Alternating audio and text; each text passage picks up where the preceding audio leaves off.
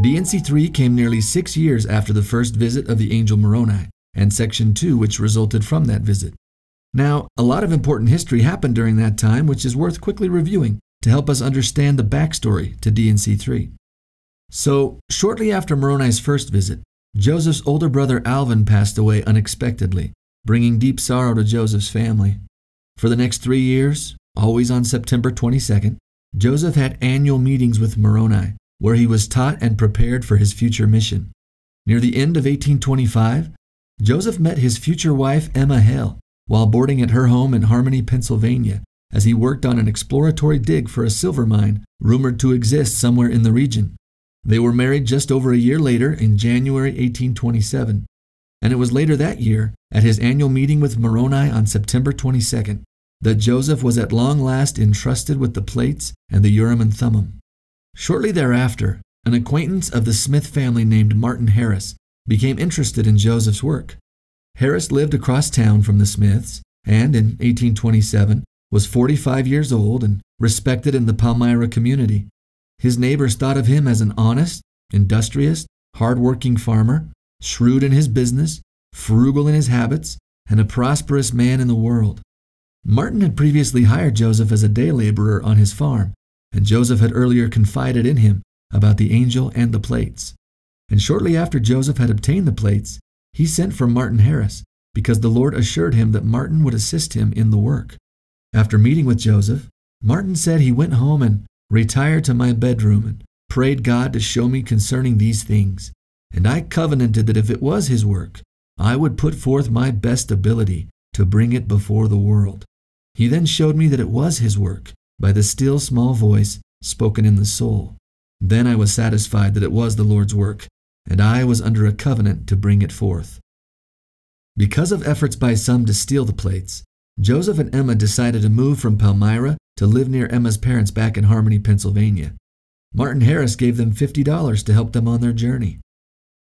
In Harmony, between December and February, Joseph began copying a considerable number of characters off the plates, and even translated some of them, using the Urim and Thummim, with Emma, now pregnant with their first child, acting briefly as Joseph's scribe and copyist.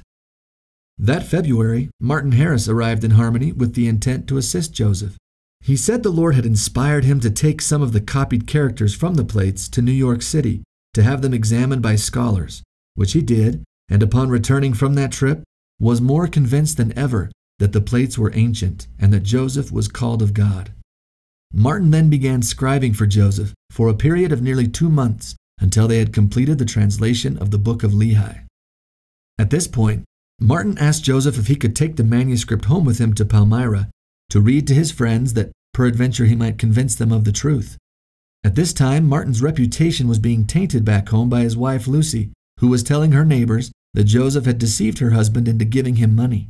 He wanted Joseph to let him take the manuscript home to prove his wife wrong and clear his good name. Joseph said, I inquired of the Lord, and the Lord said unto me that he must not take them. But Martin urged him to inquire again. So Joseph inquired again, and was again denied, and also the third time, to which the Lord finally said, Let him go with them. The Lord knew what was about to happen, and what a painful but important lesson 22-year-old Joseph Smith was about to learn. As an indication of the Lord's disappointment in Joseph's repeated requests, both the plates and the Urim and Thummim were taken from him shortly thereafter. Martin set out for Palmyra with the 116 pages of manuscript on June 14th. The next day, Emma gave birth to their first child, who lived only briefly before passing away. And for the next 2 weeks, Emma herself seemed to hover between life and death. As she began to recover, Joseph's anxiety turned to the manuscript. When Martin didn't return as planned, Joseph traveled back to Palmyra only to find his worst fears confirmed. Martin had lost the manuscript. Joseph demanded that Martin go find it, but Martin said it was no use. He had searched everywhere, and it was gone. At that moment, a terrible flood of regret and guilt erupted in Joseph's soul.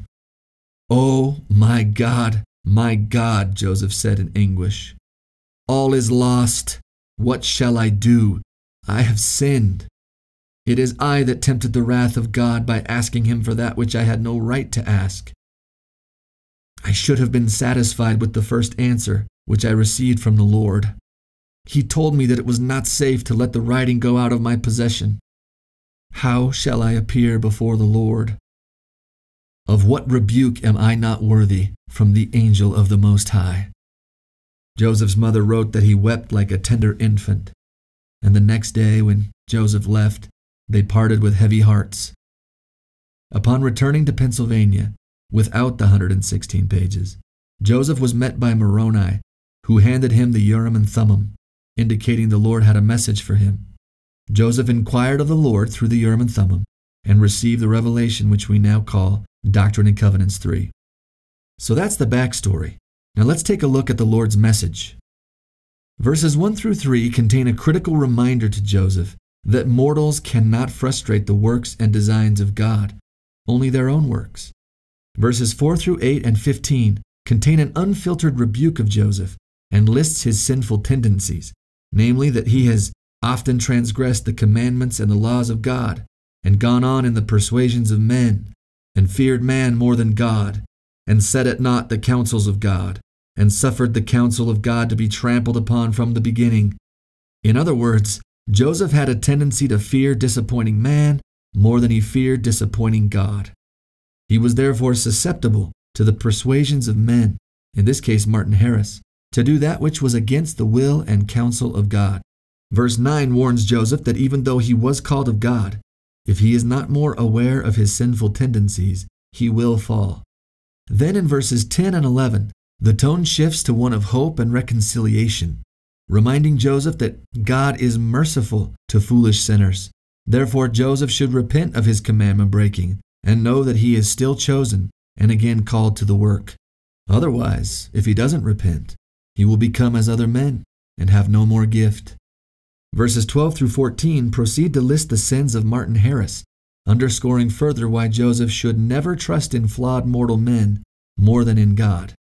Finally, verses 16 through 20 conclude with the Lord's assurance of the inevitability of the success of God's work generally and of the inescapable destiny of the Book of Mormon specifically.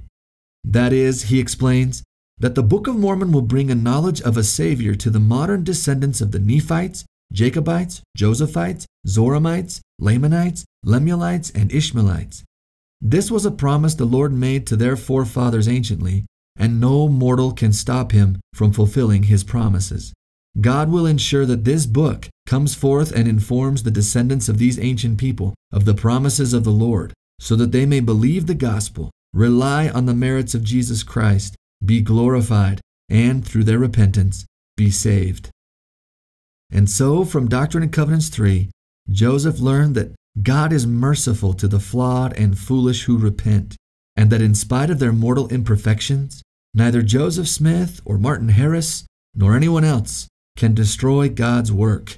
Not even the loss of the 116 pages of manuscript could prevent God from keeping his promises to bring the Book of Mormon forth so that modern people can come to a knowledge of their Savior, turn to him, and be saved.